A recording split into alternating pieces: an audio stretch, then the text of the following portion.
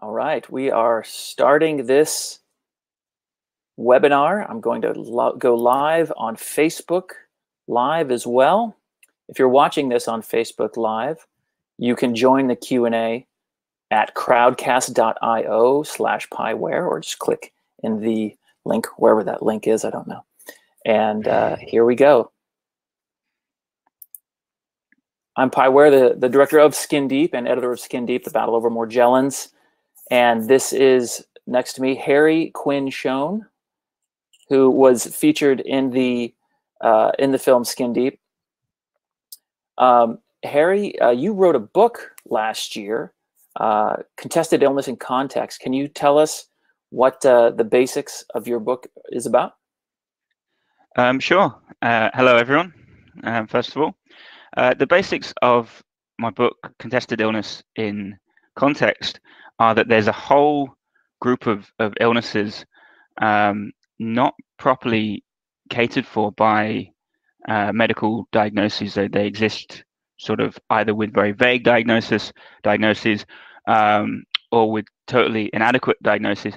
And the book was about the consequences of this on patients, and what happens when you don't have the validation and the legitimacy of a firm, recognized medical diagnosis. So all of the issues that patients face with the people in their immediate surrounding, but also with issues like getting benefits, bureaucratic, governmental issues, health insurance issues, and the psychological tension that it creates to exist in a society that puts so much emphasis on the medical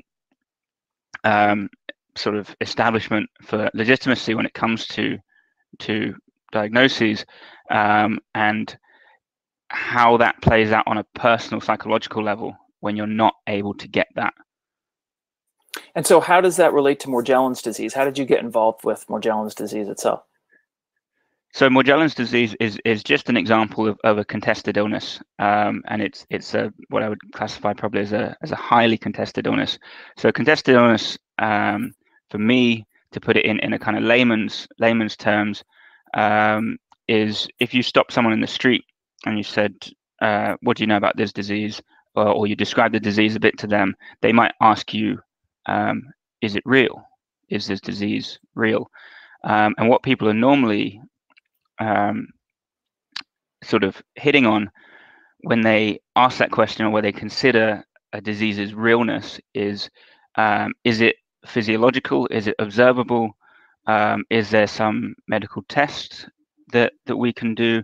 Is it somehow seeable through medical apparatus, or understandable under existing medical frameworks? And Morgellons fits into this because it is not, as of yet, understandable to the majority of doctors, or to the majority of the medical establishment, and it's contested along lots of other lines as well. So it has a highly contested etiological picture. People disagree about what causes it. It has a contested symptomatic picture. People disagree about exactly what the symptoms are, whether there are fibers coming out of patients' skin, or whether these are pieces of hair and cotton from clothes, or other environmental sources. And it's kind of politically contested because there are patient advocacy groups who stage rallies and try and steer the narrative towards one particular understanding of disease, and against them there are plenty of people who subscribe to a different model of disease. And I mean, Morgellons is evidently contested to anyone that has looked into it, and that's why it was kind of interest to me. So one of the things that I tried to do with the film Skin Deep, the Battle Over Morgellons, is go back to the original definition of Morgellons disease that was coined by Mary Lighthow. That was the essential thing, was talking about the fibers that were coming through the skin. And that was the defining characteristic of Morgellons disease. And then represent that as the official definition. So joining us is Marianne Middelveen, scientist, microbiologist. She's been studying Morgellons disease for over 10 years and was the first to, she and her collaborators were the first to show the infectious origins of Morgellons disease and that the Morgellons fibers were made of human structural proteins. And we've got, for you guys who are on the Q&A, we've got some questions that, or sorry, you have questions, and if you'd like to ask them, there is, if you look down at the bottom, I think it's reversed. So over there, you'll see the Ask a Question panel, and you can submit your question there. And then there are some polls for you to answer. And of course, there's the chat on this side of the screen, where you can chat and say hi to each other and follow along with the conversation. Thank you all for being here. Thank you, Marianne, for coming. Thank you for having me. Can you catch us up with where we are scientifically understanding it from your perspective, Morgellons disease? Kind of give us an overview of where we're at right now. Sure. I guess what I do is separate what we know about the fibers and then separate what we know about the infectious process that goes along with it. So as far as the fibers go, we know that they are composed of collagen and keratin. They may have an amyloid component, and they originate from the human basal cell layer and also from the deeper dermis. They are human bioproducts. We also know that the blue fibers are colored in that strange blue color because of melanin pigmentation. And this has been shown by several different methodologies. So as far as the infectious origins, we know that pretty much every patient that we have studied so far has had some kind of Borrelia infection. Some people also have a treponema infection, so treponema denticola, which is a human oral pathogen. Some also have Helicobacter pylori. We also have detected Bartonella henselae in tissue. So there's a few different pathogens that we can find in Morgellons skin, and these you can find evidence of mixed biofilm formation. So predominantly we see Borrelia, and that seems to be the key common denominator for infectious organisms. And we also know that spirochetal infection can cause the upshift in collagen and keratin production, and has been shown in other models. So we actually are beginning to understand more about the mechanism for the formation of fibers and what is happening in the skin. Thank you, Marianne. And I know you've got a busy schedule today, so you could only join us for a little while. So if you need to go, just pop on off. But joining us now is Dr. Courtney Day up from Oregon, or down from Oregon, because I'm around from Oregon. Yes. Okay, I'll just say goodbye then. Anyway, okay, thank you. Thank you, and, Marianne. Yes, okay, thanks so much, Pi. All right, now we're in the triple split. Thank you for coming on, Dr. Day. Thank you for having me. Yeah, my pleasure. You were a naturopathic, before you became an ND, a naturopathic doctor that's licensed in Oregon. I know you were a Morgellons patient, and that you were inspired by, these kind of tragic stories that you heard from other Morgellons patients, and also by your own story where your dermatologist diagnosed you as doing self-mutilation, and then described treatment as handcuffs. He told you that handcuffs were the proper treatment for you, which is sort of appalling. Can you sort of tell us your experience first as a patient and then becoming a doctor that treats this disease? Yeah, sure. Well, when I first got sick, there was very little known about the disease. Now we have a better understanding in its relationship to vector-borne diseases like Lyme disease, but yeah, back then there was very little known about it. And at that point of time, I had such a hard time finding a physician who didn't give me either a psychological diagnosis or some ridiculous idea like put handcuffs on to be the solution. So it really inspired me to see what else was out there and brought me to naturopathic medicine, as well as my journey into naturopathic school, and then to be a physician. And really, I was so glad that I got to actually continue my education throughout school as well as after school. The Charles E. Holman Foundation has been instrumental in providing clinicians like myself the research that we need to understand how this disease happens in patients, and then also how to help them. So I'm just so glad to be a part of the organization, as well as the cause for finding, how do we help these patients if it's not just all in their head. Thanks very much. So the way this works, I don't know if you guys have done Crowdcast before, but there's questions down here that I'm going to take a look at, and we can answer it. And if you're attending the Q&A, you can upvote the questions that you want answered, or you can pose your own. So I'm going to jump to the first one here. Pi, what made you want to take on this subject? Did you know anyone personally affected? So yes and no. I grew up with an uncle who had an ulcer, and he would eat baby food at dinner. And that was, we kids were like, why is Uncle Ray eating baby food? That's really weird. And his ulcer was so bad that it caused him to have a restricted diet. Now, the treatment prescribed to him was psychotherapy, because they wanted to uncouple this unconscious relationship between his brain and his stomach that his mother had created when he was a child. When he would cry, and she would give him candy, and that was the reason why he had this ulcer. Well, that was the prevailing wisdom at the time in the 1970s and 80s, when it was believed that bacteria could not survive in the gut because it was too acidic an environment for bacteria to survive in.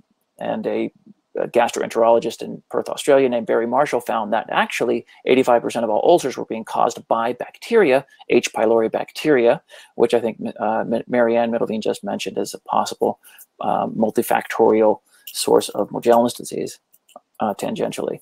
But Barry Marshall's research in the late 80s was not taken seriously. It was dismissed, and he had to basically create an interesting news story where he drank down a vial filled with that bacteria and gave himself an ulcer to then be taken seriously, because the general population started to change its idea once they heard this crazy story of a doctor giving himself ulcers to prove that it was a bacterial infection. And so my uncle ended up dying, and he was never treated with antibiotics. But I thought, what a crazy thing, right? Where it's science, and how could it be disputed? I thought scientists would just see new evidence and they'd look at it and they'd judge it on its own merits. There wouldn't be any kind of prejudice, but that's not how medicine works. And we see it in other things with chronic fatigue syndrome. We see it with, we saw it with multiple sclerosis. We've seen it, with chronic Lyme disease. And when I was researching chronic Lyme disease, looking into this kind of medical denialism, I saw Morgellons disease, because about 6% of all Lyme disease patients develop Morgellons symptoms. So there's a big cross section between Lyme disease patients and Morgellons disease patients. And most people most people who have Morgellons disease, I think one study was between 98 and 100% have Lyme disease, test positive for Lyme disease. So I saw Morgellons disease as like the ultimate example of something is crazy here. People have fibers coming out of their skin, and either they are totally delusional, or the delusion lies within the medical industry, who's just denying this new evidence. And I thought this story needed to be told. And that was the origin for the film. And I went and I filmed, in fact, Sam Price Waldman, who's here in the audience with us. He and I went to many homes where Morgellons patients were, and we told their stories, including Cindy Casey, as you saw in the film, and Edward who you also saw in the film. And we went to the Morgellons conference in Austin, Texas, that takes place every year, this year being a notable exception because of the coronavirus. And we filmed hours and hours and hours and hours of footage with folks, and found that they wanted their stories told. Once they learned to trust the cameras, and that we would have an open policy where we would we would be empathetic, but we would present both sides of the debate. They wanted their stories told, and so I was proud to present that in the film. And that's the story of the movie. And I was able to find participants, including Dr. Day, who she doesn't appear that much in the film, as we shot with so many people, but we ended up making a little short film about her story that I hope you can see on Facebook or on her website, dailywellness.com. I think it's DAYLY, wellness.com. Got it. But I know it's an interesting experience. As a filmmaker, you always want to create a quote unquote authentic experience where you just want to hide, right, and just watch what's going on. But you have a giant camera, and then I'll be holding a giant pole with a big microphone sticking down and pointing at you, and so you can't hide. You can't be the true fly on the wall. You have to be somebody who collaborates with the participants of the documentary. So I'm actually curious, like, what is it like on your side of the camera, Dr. Day? What was it like to have cameras around the conference and sort of following you? Oh, that's a good question. Yeah, you're not used to having cameras really on you when you're doctors and collaborating with others. But I come from a background where I did a lot of theater and film growing up, so it felt a little more comfortable for me than I would think others felt during the process. But it really just helped to highlight how important it is that as clinicians we have constructive conversations. That was one thing that I realized as the camera was there. It was a reminder that really this is our opportunity to collaborate and to try to understand best each other's research and findings so that we can ultimately help patients as best as possible. And so I was really glad that at least with the collaboration that I've had with researchers, for the most part, it seems like everyone is really making their best effort to best understand what we can understand. And it's obvious that there's still questions remaining to be answered.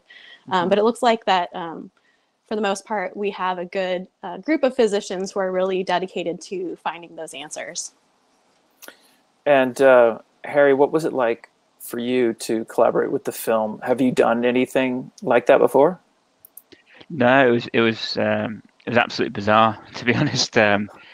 I think that one of the big things, apart from the self-consciousness that you feel being on camera, is that as an academic, when you're asked a question, there's a tendency to try and give very, very long, qualified answers with lots of different caveats, and the process of kind of understanding that you wanted me to say the same thing, but in 25% as many words, took a while to get used to.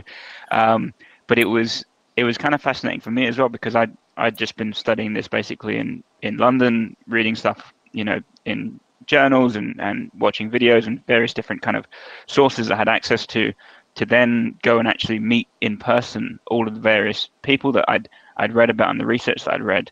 That was very interesting from a personal point of view. So I think that this film brought together a lot of people and had them have conversations that might not have happened otherwise. In fact, I'm sure that wouldn't have happened otherwise. So you traveled a couple of times to the United States. What were the biggest surprises that you found when you went to, an ILADS conference in Philadelphia, or when you attended the Morgellons conference in Austin, Texas? I'm trying to think. So the ILADS conference, there was actually what surprised me most, perhaps, about the Morgellons conference. Sorry if I start there. Sure. Was the strong sense of community and the strong sense of advocacy, and unfortunately or not, but certainly understandably, the strong vein of anger that was kind of fizzing below the surface of that conference, in that it was a lot of people that felt that a disservice had been done to them, because they had been raised to believe that when they became ill, that they would get answers and that they would be looked after. And I think almost universally, they did not feel like that had happened. And that gave them a kind of closeness that I maybe wasn't expecting. The iLads conference was a little bit more disparate because it was obviously the umbrella of Lyme disease, and I think on a personal level, what I found interesting there was the amount of kind of treatments that were being sold, and some of them made me quite uncomfortable because with any condition like chronic Lyme disease or Morgellons, people get very desperate, and as soon as people are desperate, then there's a huge opportunity for exploitation. And it was interesting for me to observe some of the treatments that were being offered there as kind of lifesavers, but at very high prices on a subscription model that you didn't seem to be able to get off. And so that was maybe a little bit disheartening to see, but again, understandable. So you moderated at the Morgellons conference the conversation, the presentation, the Q&A that happened after Dr. Feldman's presentation. Those of you who've seen the film, you know what I'm talking about. Those of you who haven't, there is a dermatologist who was a skeptic who did not believe that Morgellons disease was a biologically sourced disease, who believed that it was a delusion, you know, in part because some of his patients who claimed to have Morgellons disease would come in and say Satan was creating snakes inside their skin. But he gave a somewhat of a tone-deaf presentation, which angered a lot of folks, talking about anger. What was that experience like, Harry? What did you take away from that kind of scene that happened in the film and at the conference? Well, I guess first of all, it was a textbook example of how not to communicate, how not to build bridges, because fundamentally, I'm not actually sure that Dr. Feldman's message was that much at odds with what people in the audience could understand. However, the way that he delivered it and the tone that he delivered it and the examples that he chose to use immediately built a barrier between him and the audience and turned him into the caricature that I always try and say doesn't really exist. And whenever I'm having conversations about this, I always kind of go to pains to make it clear that the individual doctors 99% of the time are trying to help, and you know, they wouldn't have become doctors if they didn't want to help other people and all this kind of thing. But in the case of Dr. Feldman on that day, I would have struggled to make that argument for sure. But as an experience, again, it was this eruption of anger, and you can look at that anger and those questions and the people storming out and the kind of like the bear pit atmosphere and kind of view it as entertainment and isn't this fun and all these people are so mad. Or you can ask yourself, why are they so angry and why are they gaining so much catharsis from sort of letting it out in this group setting? And that to me is the more interesting question. Sorry, go on. I was going to ask actually to sort of segue over to Dr. Day, who deals with patients all the time, who used to be a patient herself. So, you know, we were talking about how presentation is everything. Like, you know, Dr. Feldman's core message might have been more amenable to the Morgellons audience, but the way he chose to present it that day and to say things like there are no bad doctors, you know, they had no idea how that might provoke a reaction to in an audience filled with people considering themselves abused by the medical system. What do you take into your clinic, into your office with patients that you might have learned from having Morgellons disease? Right. Well, I think the number one thing is just to be heard and understood. And you're completely right that there was a misunderstanding of his audience there. And really the best clinicians, I think, are the ones who really understand their patients and where they're coming from. So I think just having the advantage of going through the disease myself, going through the disease myself is an advantage of me being a clinician, and the fact that I can really truly understand a lot of the things that my patients are talking about that other clinicians might not be able to quite understand, not having walked the walk. But at the same time, I don't necessarily think that you have to walk the walk or have a disease to really understand it and be a great doctor. As you can see, there's other clinicians who are treating Morgellons disease who have not gone through it themselves. And Ginger Savely herself hasn't had the disease, but she at least took the time to try to listen and understand what was going on with the patient so that she could best figure out, how can we help this patient? Is this similar to another disease that we perhaps know about? And the connection with Morgellons disease and Lyme disease was instrumental, I think, in a lot of ways. But unfortunately, we have a lot of misunderstanding when it comes to Lyme disease itself. Clinicians have a hard time sometimes just really believing and understanding the patient. There's such a political arena around Lyme disease in this country. So I know that there's so many reasons for that.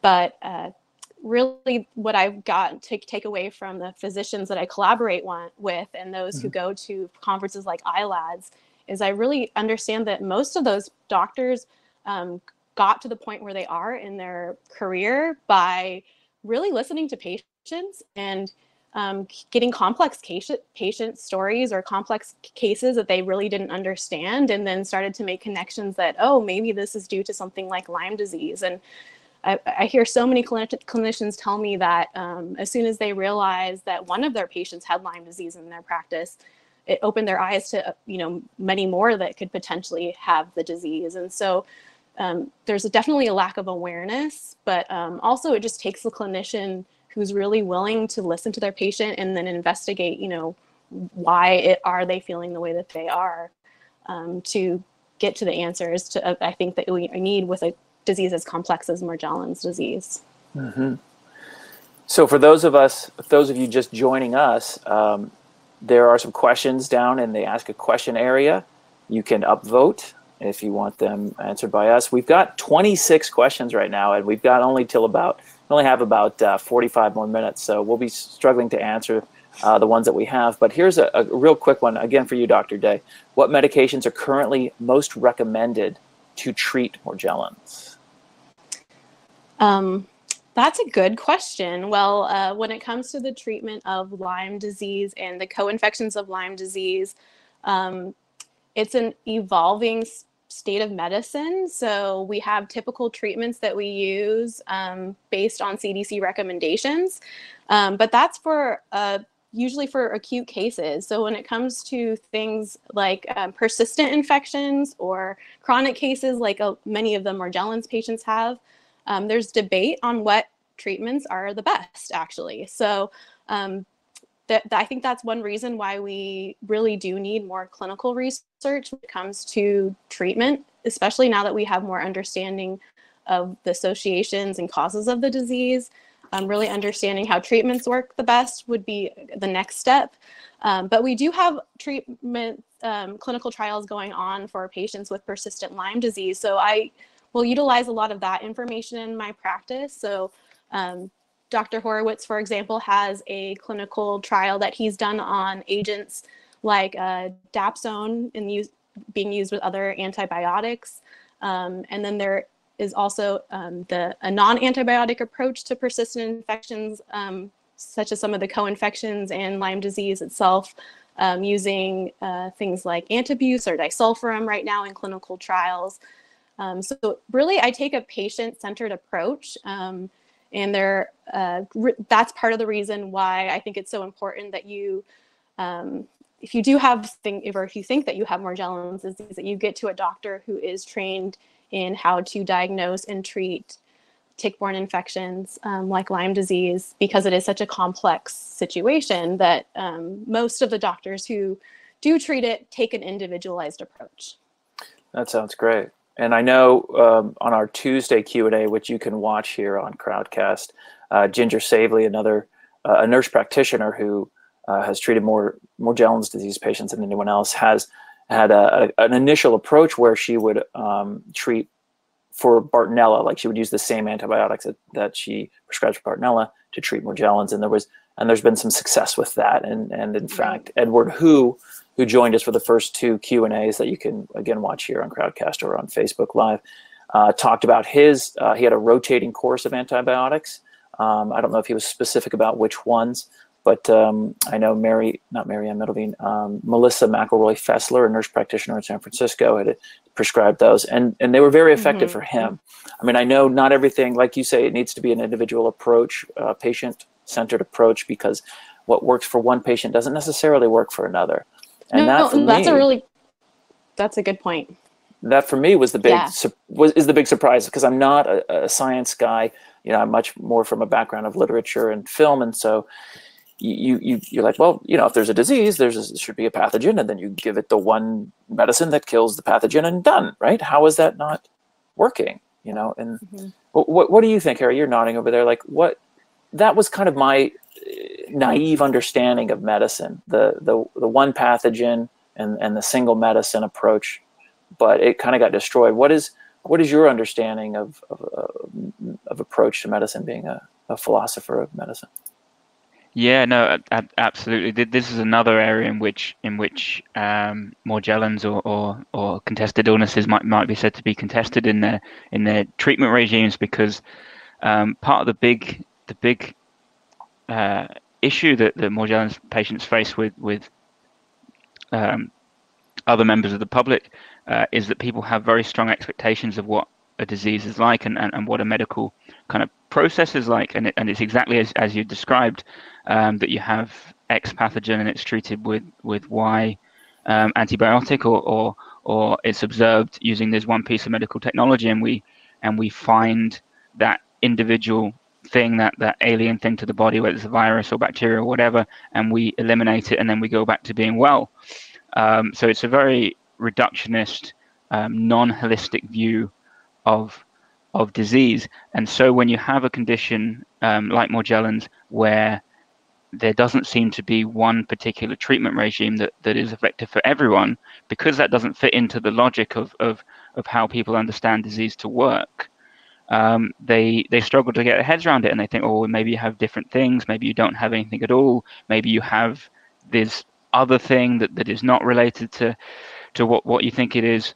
But that actually is a sort of misunderstanding of how an awful lot of diseases work. Plenty of diseases have differential kind of symptomatic profiles depending on individuals, and lots of diseases require fine-tuning of treatment regimes. It has to be said that diseases like Morgellons and chronic fatigue syndrome you mentioned before, and fibromyalgia and chronic Lyme disease, these have particularly extreme versions of this kind of idiosyncratic response to treatment. But it's probably something to do with the way that the disease interacts between the mind and the body, that makes it so hard to identify in the first place, and makes it even harder to treat, because it doesn't seem like there is a bacteria, there is a virus involved necessarily in a lot of these conditions, and that just makes it obviously a lot harder to fit into our normal models of how diseases would work. Yeah, I found one of the most interesting and complex things about Morgellons disease is that there can be, and about chronic Lyme disease, is that there can be neurological symptoms, right? So if, for example, if you have syphilis, it's well understood that the tertiary stage, the third stage, is when the offending bacteria causes the infection, gets into your brain, and it causes a change in your mind and your behavior.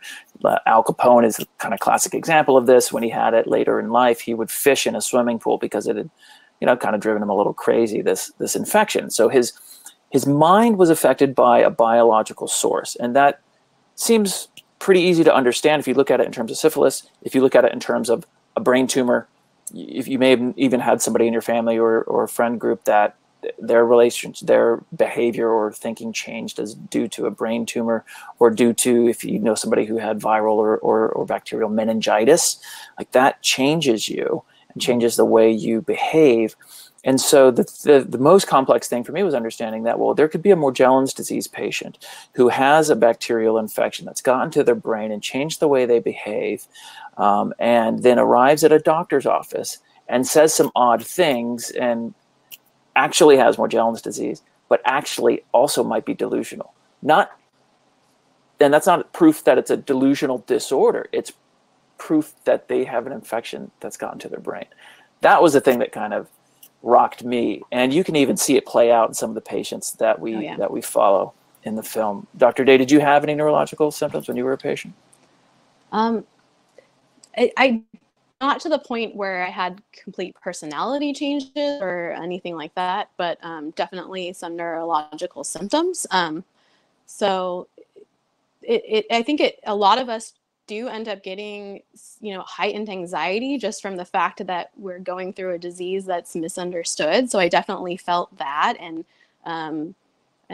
rode that wave for a while. So I wouldn't say that there wasn't any psychiatric component at all to my case, but I was fortunate in the fact that I think that I caught it earlier than some patients that end up progressing to that stage. But it is difficult as a doctor because I do see that in practice, especially with patients who have had this for a long time, that at some point there is that a tendency for the mind to become more heightened awareness, as well as more driven to certain delusions. So I've definitely had patients who I believe had Morgellons disease, but also had delusions at the same time.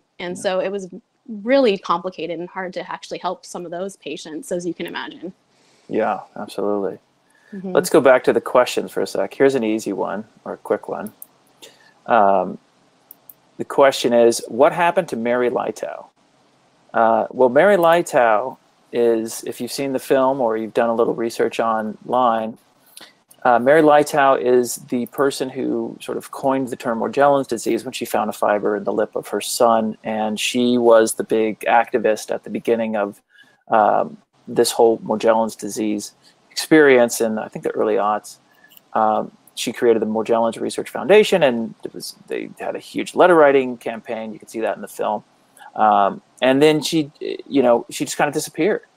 And so the question of what happened to her was forefront in my mind, because I asked everybody, I asked Cindy Casey, who used to work with her, and Raphael Stricker and Ginger Savely, what happened to Mary Leitow? Where is she? Why isn't she? And can she be in the movie? I wanted to interview her, obviously. But she had just cut off all contact. So I finally found her last year. And I called her, and she made it real clear in a very quick conversation that she did not want to have anything else to do with Morgellons disease, and you got to respect that. So it's unfortunate, I think, when you're looking for activist leaders to raise the flag and advocate for patients and try to change legislation and try to get this thing recognized, when they just disappear. Or when Joni Mitchell, for example, who has publicly claimed that she has Morgellons disease, sought treatment, I'm fairly certain. She came out in the Los Angeles Times talking about Morgellons disease, even said she might quit being a musician so she could focus full time on activism and get the medical justice for those suffering from the disease. She just changed her tune completely after that article at some point, because I reached out to her several times, and she was also clear in that she just didn't want to be involved at that point. Now, I hope, now that the film is out, someone like Mary Leitow or someone like Joni Mitchell, or even an activist or a high-profile celebrity who might be suffering from the disease in secret, will come out and help the cause, because that's really what that needs to happen. I think everybody can agree on that, is that the world needs to change its prejudice against Morgellons disease, so that the medical industry, upon hearing the term Morgellons disease in an ER, won't kick someone out, and a dermatologist, when hearing the term Morgellons disease, when a patient walks in the door, won't just shove an antipsychotic at them and not even give them a physical exam. There needs to be a shrinking of that prejudice, and in fact, an inversion of it, so that the understanding of Morgellons disease isn't a conspiracy theory like where it is on the internet, and then you have this minority understanding that's actually an infectious disease. We need to invert that understanding, so that the fringe understanding is about conspiracy theories and government mind control, and the prevailing understanding is one of bacterial infection. So could I also just quickly make another point, Pi? Is that okay? Absolutely, yeah. I'm bringing you up on the screen here. Might take a minute, but go right ahead. Yeah, I just wanted to expand on the discussion we were having about patients perhaps displaying odd tendencies, and just say that again, this is something common that you see across patients with contested illnesses, and I think that a large part of it emerges from the stress of living in a situation where you're not believed constantly, and where that kind of climate of disbelief isn't something that you can compartmentalize, because it's not someone far away, it's your own family members, or it's your own work colleagues, or it's people in your social surroundings that have high status, like doctors, and I think that constant need to prove yourself and to prove that you're telling the truth as you understand it, that you are a reliable witness to your own experience, over a period of months turning into years, would drive very, rational, sane, whatever word you want to put on it, very level people quite crazy, and make them say things and do things that might, to someone just coming into the situation, seem quite outlandish. But I think that in a lot of cases, it's almost it's understandable why people end up in that position. Absolutely. Here, let's take another question. Or did you have something you wanted to add, Dr. Day?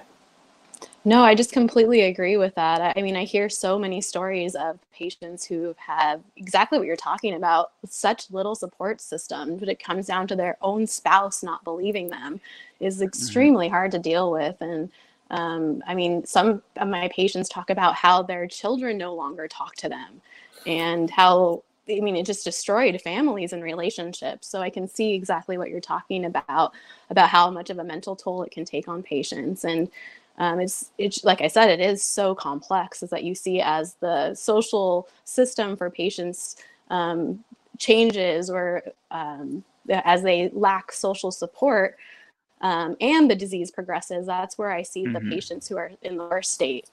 Definitely when it comes to just the psychosomatic components, as well as the ability to really control their anxiety and their depression, and even delusional states. So we've got some specific questions coming up here.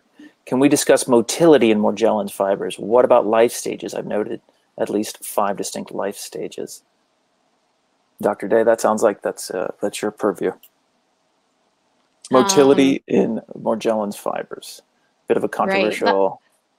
Right. That was actually one of my first questions, and what drove me to continue to go to the Charles E. Holman Foundation conferences, was that there were so many aspects to this disease that I still couldn't understand, or I felt like weren't fully explained. And I know we've been trying to explain that away with like electromagnetic type of movement, which I observed some of that myself under the microscope. But I don't know if we have quite all of the explanations for this yet. I know Marianne was publishing information saying that the filaments themselves can have spirochetal infections inside of them. So I don't know if that part of that is driving the movement, but I think we'll understand more as our research goes on, I'm hoping, and in the understanding the complexity of some of these things that are observed under the microscope, or with a patient's camera or naked eye. Let me hit you with another technical one. It says a Facebook group promotes a protocol called FIRM, F-I-R-M, fenbendazole, I'm sure I messed that up, an anthelmintic or worm killer, but it has other effects, iodine, red reishi mushroom, and magnesium oxalate, a laxative. Have you heard of this protocol, and have you heard of alternative doctors using it? I have heard of the protocol. However, fenbendazole is something that's only used for veterinary use in this country, so I don't know if doctors really using that protocol. There's protocols similar to that with other antiparasitics very similar to fenbendazole that are on the market for humans. But I have had patients who reported that they use that or have used that in the past, but that's not something that I will prescribe just because it's not in my prescribing rates. Great. Next question is, When is the next Morgellons disease scientific study coming out? How soon? When is the new direction, or what is the new direction now that the fibers are proven to grow from human skin cells? That's a great question, Lance. When is the next Morgellons scientific study coming out? You know, that's a good question. I know the Charles E. Holman Foundation is trying to get more and more research out there. I don't know the answer exactly. Marianne Middelveen, who was with us shortly but had to run, might have an answer about that. I know it's not going to come from the CDC unless we can properly motivate them to do so. I mean, I know a lot of you are aware, if you saw the film about the CDC study about Morgellons from 2008 to 2012, and Dr. Randy Wymore's take on how they misdefined the Morgellons population by studying people who thought they had fibers in their skin rather than studying people who actually had fibers embedded in their skin. So there's a huge difference, right? Especially if you're delusional about thinking you have something than actually having it. And so the CDC study, which only took 12 samples from skin of people claiming to have Morgellons disease in 2008, that study it showed that those samples were, you know, most likely, didn't even say certainly, but were most likely cellulose or cotton based textile fibers. But that's the reason why, is they misdefined the actual population they studied. So that I think, you know, now with the coronavirus that is out there and prevalent right now, and what are we in, April 3rd, 2020, and that's all anyone's thinking about. The silver lining there is that it allows the general population to understand that the CDC, which previously and many times is thought of as infallible, is certainly fallible now, right? The CDC released a whole set of tests for the coronavirus that didn't work. They made a giant mistake, a giant public mistake, covered widely by the worldwide press. So now I think everybody in America and perhaps the world can understand that the CDC is run by human beings who make mistakes. They're not 100% they're not 100% right 100% of the time. They make mistakes. And now perhaps we can look back at this CDC study of Morgellons disease and see the mistakes made there, rather than trot it out and say, Morgellons disease has to be delusional. The CDC said so, and they're never wrong. We can no longer say that. And I hope that the general population will take another look at that study and ask the CDC to create a new study, which means activism, right? If you're a Morgellons disease patient or a physician who treats it, and you want change, you need to be that change. It's really easy to say, hey, someone should really do something about this. We all agree that someone should do something about it. What are you doing daily, weekly, to help change the world and make it a better place? What can you do to help organizations like the Charles E. Holman Foundation or another organization that you deem very beneficial to move things forward and create activism? Because activism won't be created without your involvement. It just doesn't happen. So that's my plea to folks who send me lots of suggestions on Facebook Messenger or here in the text about what we should do. And I say what we should do is band together. You should participate as well. Open to anyone. What's the most challenging aspect? This is from Jeremy. Actually, we just kind of covered that, which is what's the most challenging aspect in gaining universal acceptance of Morgellons disease? I mean, that was sort of my spiel is activism, is getting people together to work as one, as they did in the film for just one summer or one day in May when they marched on the Texas state capitol together with the Texas Lyme Disease Association. So let me turn it over to Harry or to Dr. Day. What is the most challenging aspect in gaining universal acceptance of Morgellons disease? Would you like to go first? Or? Go ahead. Okay. I think the most challenging, so just to go back to the CDC study, I think the most challenging sort of barrier for gaining acceptance is the fact that study has been conducted and the conclusions that study came to, because that for 99% of doctors performing a literature review or becoming kind of tangentially aware of Morgellons, that will have closed the door. that will have sealed the idea in their head that this is 100% a delusional condition that needs to be treated with antipsychotics. And it's difficult to see past that in the sort of short term. And I think the answer is as you say, is activism. If I can just hop on another question that was asked down there, it was how do you think that history books will be written about this disease? And I think that essentially, if it is proven that long-term antibiotics are safe and are able to treat this disease, if this disease is proven to have a spirochetal origin, then what Morgellons will be at the vanguard of a whole group of diseases at the beginning of the 20th century, that the narrative and the direction of medical history was changed not by almost anyone involved in medicine, but by patients and by mass communication and by advocacy and by the internet. And so I think that it's almost an old school problem, in that you have the only real landmark piece of research as far as people outside of the Morgellons community are concerned is the thing that is holding you back. But equally, the thing that got you there in the first place is the thing that can move you forward, which is, as you said, advocacy, communication, and compassion. Yeah. Dr. Day, what do you think? It's a disease sometimes that has been accused of being spread by the internet, but could it be something that's also cured by the internet? That's an interesting concept. Yeah. Well, I see that as I continue to practice, I do see that there are more clinicians who are on board with the idea that this can be related to a disease process, as Marianne Middelveen and Raphael Stricker published publications that are found in resources like PubMed. It does get the attention of clinicians. And now there are even dermatologists in my area who are willing to work with patients and really do see the connection to Lyme disease and Bartonella and co-infection. So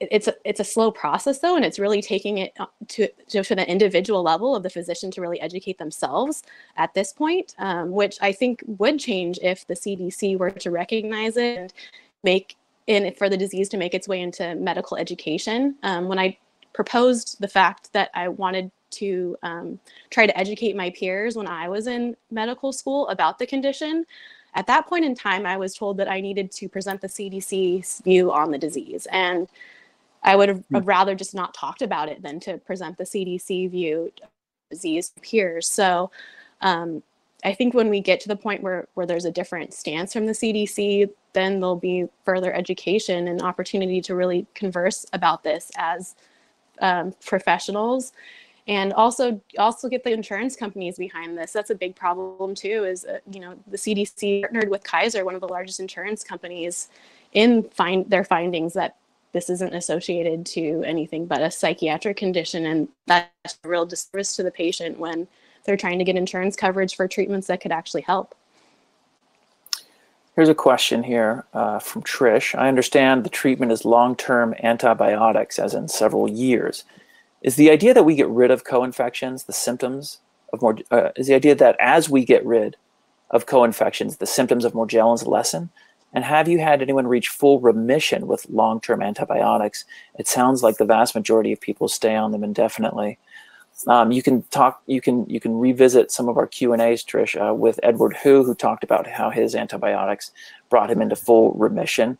At the end of the film, Skin Deep, Cindy Casey talks about how she still has to take antibiotics just to keep at about 80% well, and she hasn't seemed to have ever gone into full remission. But if she stops the antibiotics, like, all hell breaks loose, symptom-wise. Dr. Day, what is your thought? I have had patients go into full remission, but not all patients. And I think there's a variety of factors. But the ones that do go into full remission, obviously they're so celebratory about it that start to become my biggest fans. And I remember one of them actually volunteered to be on the Q&A tonight just because he wanted to let other patients know that it is possible. So yeah, I do see it. And I agree with you that some of these remissions have been faster than I thought they would be by really trying to approach Bartonella as one of the co-infections. And that's not the case for everyone, but I am really hopeful, especially when I'm getting a patient in my door who hasn't had this for at least, decades. That's when it gets a little bit harder, I think, to really approach this and get someone into full remission in a reasonable time. But for my patients who are more early on to discover what's wrong with them, I have seen a full remission in a matter of months, even sometimes. So it's been remarkable. There's a question here from Lance. How many Morgellons disease patients are there? Is there a patient registry? We need one, or we need it to be reported by whomever has the data from the patient registry. Please, let's get a report on this. So I know there is, correct me if I'm wrong, Dr. Day, there is a patient registry through the Charles E. Holman Morgellons Disease Foundation. And you can visit their website in two places. It's at morgellonsdisease.org, but the main website that you'll want to visit is the CEHF.org. So THECEHF, not chef, CHEF, but CEHF.org.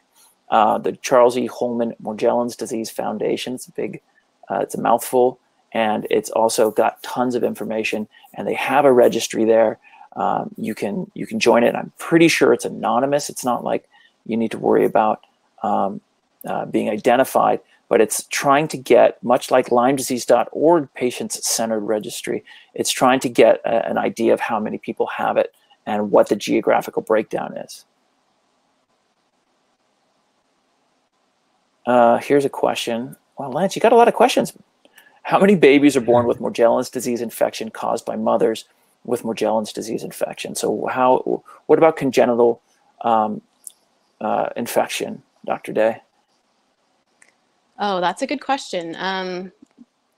Well, I think that that's part of the reason why, or good evidence that's been brought up against the disease being a delusional disease is the fact that there has been congenital cases, or even if you think about the first case, it was in a very young boy. So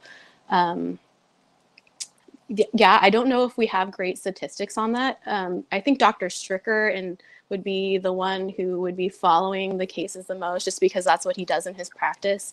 I do see some women through pregnancy, but I do refer to specialists like Dr. Stricker usually to also oversee those cases. Mm-hmm.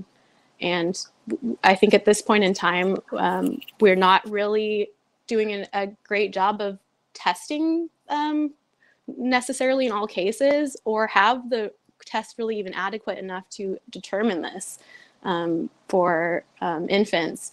So that's a really good question, and I'm always concerned when I have a patient who had symptoms before they had children, or are pregnant with symptoms that they could possibly be in the family, because I do see cases like that. It's interesting. I have an anecdotal example. Someone who contacted me, she had Morgellons, and she had a baby, and the baby apparently has Morgellons as well. So anecdotally, I can offer that. Right. And I can also sort of offer that what happened in January and February with the CDC, I think they said in January it was, this isn't in the case of Lyme disease. So they said Lyme disease was not a congenital, transmission could not be congenital. It couldn't be between the mother and their child, right? Couldn't give Lyme disease. Right. That was January 2020. But in February 2020, they said, you know what, you can actually. So medicine evolves, right? Our understanding of how pathogens work and disease works evolves. So bear that in mind as you get answers. For the most part, general medical information is great. And then there are these exceptions. And, chronic Lyme disease is certainly in that category of an exceptional disease that is misunderstood and struggling to be understood. And the contested illnesses that Harry studies as well. And Morgellons disease is one as well. So, and I think if you remember in the film, Edward talks to his brother, Brian, who's a doctor, who had originally thought Edward just needed psychiatric help. And that was it. And he said, look, brother Brian, you as doctors, you guys do a great job. 99% of the time you're helping people, you're saving people, you're doing a great job. But then there's just 1% of cases, man, and we just get devastated. And that's what we're talking about, to leave your mind open to hear exceptions to the rule, medical industry. That's what we're talking about. Here's a quick question from Lance again. He's the #1 question asker. Thank you, Lance. Is there a body cream we can apply to the skin to stop the fibers from growing and moving? Dr. Day, are there topical solutions to Morgellons disease? There are things like help. I wouldn't say that there's a topical cure-all for Morgellons disease. I know that there are advertised remedies. I think you touched on that, of how many things you'll see advertised for as a cure for Morgellons. But really, the reason why I approach it as a systemic disease and illness is because I do see the most, at least lasting effects and chance for remission happening when approaching it as such, and not just using topical agents. Although that being said, I do see some topical treatments really helping. I could go into them, but there are so many that it would take a long time, both natural and conventional treatments. Just kind of touching on the point that there's not one treatment that helps everyone. So part of the reason why I try to take a long time with my patients and understand what's really happening with them, so that I can pick the best agents that I think that would help them the most. But yeah, just a universal topical cure-all, I don't know of one. Here's another question, changing the gears a little bit. It's from Trish. Is the CDC withholding the truth behind chronic Lyme disease because of money? And why are they denying this illness, never mind Morgellons? That's a great question. I think, if you look at a film like Under Our Skin, it explores that and the conflict of interests that lie there. I would recommend that film. As far as Morgellons disease, when I've been researching it, a lot of times people will say, Pi, follow the money. Okay, that's where you're going to find the answers, is in the money. It's a money thing.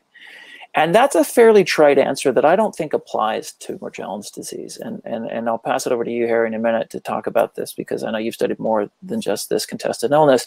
But I don't think it does. I mean, there's no money to be made, denying Morgellons disease, or very little money to be made, as far as it's such a rare disease that it's, I don't see the motivation personally there.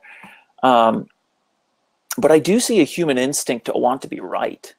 And I see a human instinct within, particularly within doctors who have spent years of their life studying and paying lots of money to go to medical school, to get that certificate and to have that knowledge. And they don't like to be corrected. A lot of folks don't like to be challenged, especially after they've so educated, much more educated than you, much more, they spent much more money on their education, and they've spent years, just like toughing it out at the residency to get to where they are, and have you come in and have these crazy ideas about a new disease. The arrogance can take over. And I think it's a human instinct, right? And particularly when you're in a position of authority, to just be presented with something that doesn't make sense and to victim blame. And I think that is more, from my personal point of view, more prevalent and a better reason why Morgellons is denied than a profit-oriented motive. I don't see it as far as money goes. But Harry, what do you think about the Morgellons disease and chronic Lyme and other contested illnesses, and the motivation that an organization or doctors might have in denying them? Yeah, no, I would mainly just echo exactly what you've said. If there was some kind of over-the-counter medication for this. The demographics of Morgellons patients that we know tend to be middle-aged, tend to be in Western countries. That is a demographic that is already a target market for a ton of pharmaceutical companies that are looking to make money by producing drugs. So if anything, the kind of money motivation would skew towards why are people not investigating this in order to make money out of the patient community. And when you then take into account the fact that there are plenty of countries where that money motivation is almost out of the window, countries like the UK or Europe or Canada, where you have kind of state-sponsored research, state-sponsored healthcare systems. The insurance question isn't really an issue. I don't tend towards the conspiratorial with this kind of thing. I tend to more towards the medicine is a fairly conservative beast as a whole, and that for the most part, as you say, the kind of expression within the sociology of science is that scientists are working on normal science. So every however many years, every 10 years, every 15 years, every 20 years, there is a scientific revolution within an area of science that recalibrates how people look at things. And once that recalibration has taken place, then scientists just work on solving the individual problems within that paradigm, the individual problems that are presented by that worldview, and things outside of that worldview are not problems at all, because they don't exist. They don't really feature as a way of explaining the phenomena. And then when this kind of gets disseminated in a sort of institutional sense, so as you're saying, the medical training that people receive, the legitimacy that is tied up in their judgment, in their professional judgment, in the way that they have viewed patients for 10, 20, 30 years, changing the minds of those individuals, and those are the individuals who are kind of on the forefront in terms of seeing patients, is very, very difficult. And probably rightly, they are skeptical because it's in their professional interest to be skeptical. That is what doctors are supposed to be. They're supposed to go to the most obvious, most explainable explanation first, and then work backwards. And unfortunately, with Morgellons patients, what that means is that they go to the biggest, most well-known study and the explanation that fits in most neatly with all their other understandings of delusions of parasitosis, and that's why they arrive at that. And getting them to shift beyond that is very difficult, because their instinct is always to go for the first most obvious answer. There's an expression that if you hear hooves, think horses, don't think zebras, and that kind of sums up, because every now and then there will be a zebra, if that isn't stretching the metaphor too much. I was actually blamed for that in medical school, that I was too interested in the zebras and that I really needed to learn my horses. And I even was told that part of the reason why we couldn't talk about Morgellons in dermatology was it wasn't one of the top 200 conditions, and we are only allowed to learn the top 200 conditions because that's what we'd be seeing in our primary care practices.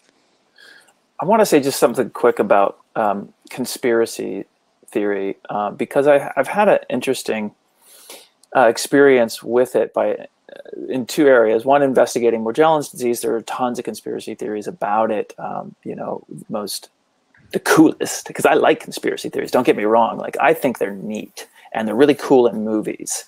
And the one that I think is coolest for Morgellons disease is when, like, the government wants to control your mind, so they fly planes over, they use chemtrails to drop down nanotechnology into your skin that goes into your skin, and then it goes into your brain, and then controls your mind. Now, I think that's super cool, but I don't believe it as an actual, like, financially viable mind control project that the government would do. It's way too outlandish for me. And I don't believe in very many conspiracy theories at all, but I used to. Just like most people, you hear so many of them that you figure some of them got to be true. And as an editor, that's what I do every day is I edit television and documentaries and film. As an editor, years ago, I got a job on a show that studied conspiracy theories, that went into in-depth conspiracy theories. And as I was getting ready to edit the show, I started getting copies of the season that had come previous to mine that I was about to edit. And I started watching them, and I was like, whoa, these are cool. You know, it was like the secret layer below the Denver airport, and like, you know, all these amazing conspiracies. And I thought, well, it seems like, because I know reality television, and I know how we can exaggerate things, and I kind of can see it. And I thought, well, this is probably about 70% true, but I'll bet like 30% is just exaggerated to make it cool for TV. And I went and started working there, and I adjusted my ratio of truth and exaggeration from 70% true and 30% exaggeration to 5% true and 95% exaggeration. Because the way conspiracy theories work is they take a tiny truth, and then you find the worst case scenario that could happen because of that truth, and then you look at that scenario and you take and extrapolate the next worst case scenario until you come up with a really elaborate conspiracy theory. And I actually did that for a living, and regret having done that, because while it was fun and neat to do for television, it actually gave people a false understanding of how, say, the police state works, which it was, you know, 95% false, and we told ourselves it was for entertainment, but it can have some negative effects, and I see that within the conspiracy theory world. So I encourage you to really not believe most conspiracy theories, and never take one at face value, because even though there are every once in a while a real conspiracy, don't let that be the rule. That's the total exception. And I just want to say that I looked pretty hard to find a conspiracy theory here in Morgellons disease, because honestly, if there were one, it would make this movie a lot more popular, and I would have exploited that to the hilt and been very happy to find the conspiracy theory and expose it. But I just didn't find one. So turning back to the questions here, here's a quick one, and we'll take just 3 more questions tonight. Number 3 here. This is from Molly Hasty, one of the participants in our documentary. Thank you, Molly. Dr. Day, how many patients are you currently treating for Morgellons? I think that well, that's actually a really good question. I know I have over 100 patients actively, I believe, but the total count that I've seen in my practice, I'm not quite sure. I was actually thinking that I wish I took better statistics on that, because I have so many patients that do have Lyme disease. And I specialize in Morgellons. I would say that I have more than your average Lyme practice. But at the same time, some of my patients, we don't even discover that they have Morgellons, even though I do what I do, until later on in their treatment. So I haven't been making I haven't been doing as good of a job as I should be, I guess, in keeping statistics. But yeah, hundreds at this point. And there's a dermatologist in town too, who I share patients with. And I know that he has also hundreds of patients in his practice. And that's mostly patients, at least in his practice, from the Portland area. So it gives you a good idea that this is probably something that's at larger or more people that could be potentially diagnosed than there are currently. Let me ask you a quick question. This is from Tracy. You know, we talked about congenital transmission possibly. What about casual contact? Is Morgellons contagious? That's a good question. So it doesn't appear that there's just a contagious aspect from casual contact. So I know a lot of patients do have that fear that they're contagious and that they don't want to inflict the disease upon others. But what I usually am looking for if a patient is contagious is if they have an actual active vector. So something like a body lice that we know can spread relapse fever. That's when I'm more concerned and will take more precautions with the patient potentially being contagious to even myself as a doctor or others. But that's, that's actually the minority of patients that I find have something going on, like actual, ulcers with body lice at the time. But we do know that those are some of the potential ways that these diseases can spread, such as relapsing fever and Bartonella, like I mentioned. So it is on my radar, but I don't think that a patient's just going to spread this casually. I'm more concerned about bloodborne transmission and sexual transmission. What about sexual transmission? Is that something that's been recorded? Well, I know that this is something that's been very much debated, and we don't really have that, I don't think, accurate studies to know transmission, but we do know that you can find the bacteria in secretions, vaginal secretions, and semen. And so I think that's always good to take precaution, especially when I do hear stories of entire family members being affected, and there wasn't a clear exposure of the entire family. So to consider that could be a possible route. And like you said, we just confirmed that just very recently that congenital spread is possible. So I like to keep an open mind and just, I think, be safe rather than sorry. For the final question, Lance, going back to our great question asker, Lance, it's when can we expect to see Skin Deep Part 2?